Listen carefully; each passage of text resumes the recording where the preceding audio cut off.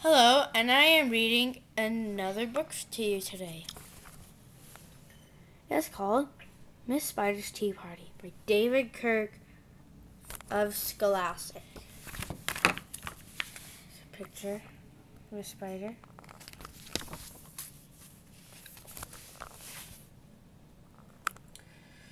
Okay. One lonely spider sipped her tea while gazing at the sky. She watched the insects on the leaves and many flying by. If I had friends like these, she sighed, who'd stay a while with me, I'd sit them down on silken chairs and serve them cakes and teas. As you can see, there's Miss Spider.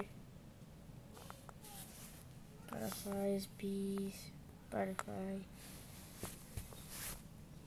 other insects.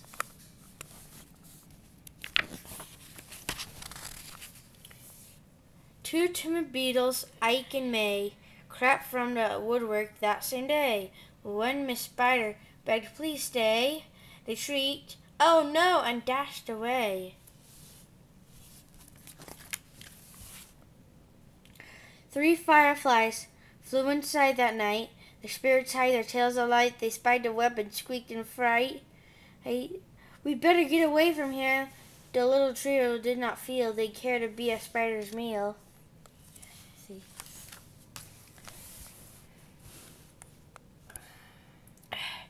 Four bumblebees buzzed by outside.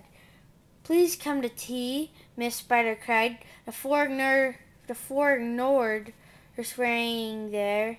She waved a tea towel in the air. She took a cup and tapped a glass. Then one bee spoke to her at last. "We would be fools to take our tea with anyone so spidery."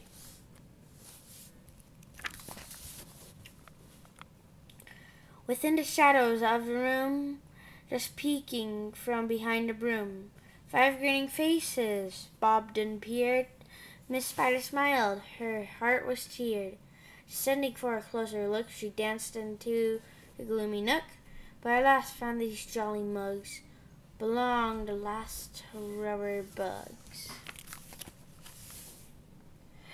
Some ants strode in, they numbered 6, but ants of spiders will not mix. She brewed them tea from hips of roses. The proud platoon turned up their noses.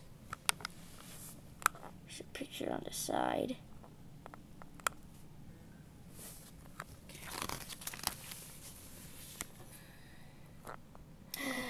A fine banquet concealed its prize of 7 dainty butterflies.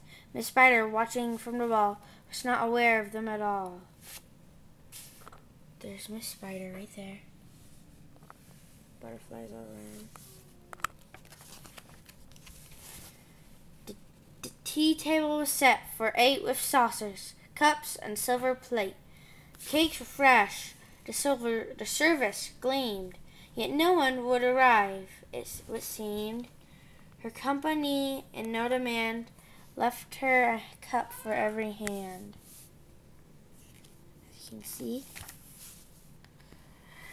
9 spotted moths, kept safe and warm,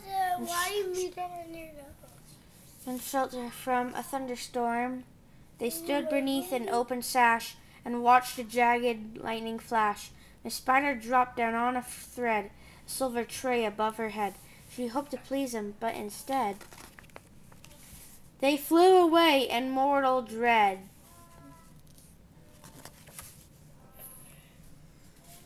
"They've left me all alone," she cried. She dabbed her eyes and sadly sighed. "It's plain no bug will ever stay." Her tears splashed down upon the tray.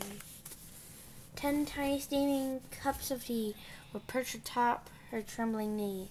She sipped and sobbed, then heard a cough, and turned to see a small wet moth, a fragile thing so soaked by rain, his wings too damp to fly again.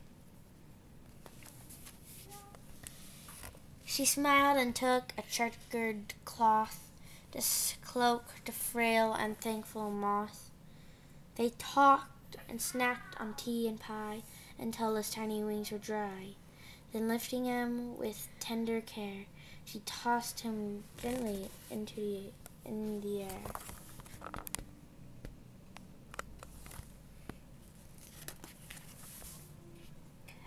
The moth told Ike, then Ike told May, who went from bug to bug to say, there is no reason for alarm, she's never meant us any harm. So later on that afternoon, assembled in the dining room, 11 insects came to tea to share Miss Spider's courtesy. As you can see, 12 tender violets in a vase presented at Miss Spider's place. Set by her chair, so neatly spun, she munched the blossoms one by one. Her friends were glad to watch her feast upon the floral centerpiece. It was a great relief to see she just ate flowers and drank just tea. Miss Spider's reputation grew. Before too long, our hostess knew every bug who crawled or hopped or flew, and all their wonderful children too. See, that's all the bug's children.